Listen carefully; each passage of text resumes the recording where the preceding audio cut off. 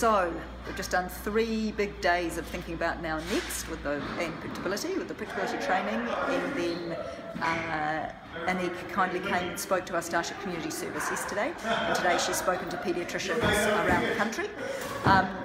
Yesterday made us really start to think about what this could look like within the DHB setting, and the things that are occurring to me is our real need currently is around some of the goal setting stuff, and I would like to see, I think the way in to do this here would be a larger professional with families as well, training. And the way I'm highlighting that way is not that I think professionals are more important, but just where I think that place is going to be to be able to get funding and actually launch this. And then a smaller pilot of now and next. Some of the issues we thought could be interesting to see in a DHB setting would be, we have some younger children, much younger, like, you know, we often pick up people at 6 weeks. We pick up very culturally diverse families.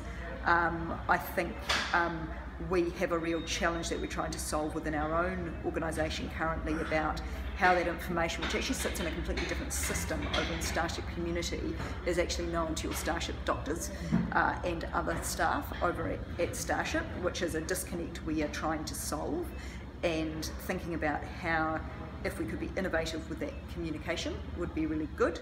Talking about the communication board?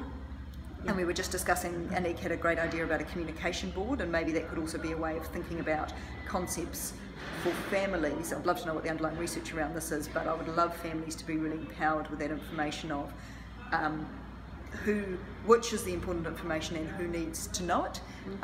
So to create a better partnership with the professional families, we need to add a little research piece so that families understand what are the questions that are important when I go and see each different professional, and how do I make sure that I communicate the right thing to them, to the right, and what are my communication needs as a parent? What information do I need from the end to plan that before you go into an appointment?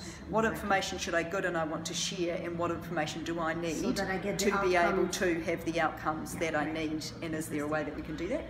So whether we could be part of that would fit really well within what we're trying to work on here at Starship at the moment. And I think we are keen to make sure we do it as an evaluation piece, that we actually put some evaluation into the beginning. I know you've got some details about that, which is great.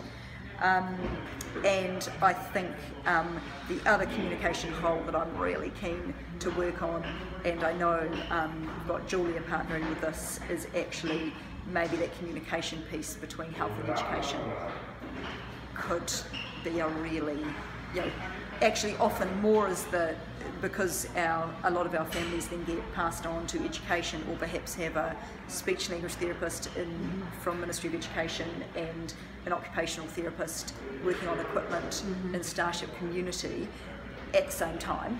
How do we communicate within there as well? And that's something Julia and I have been sort of talking about.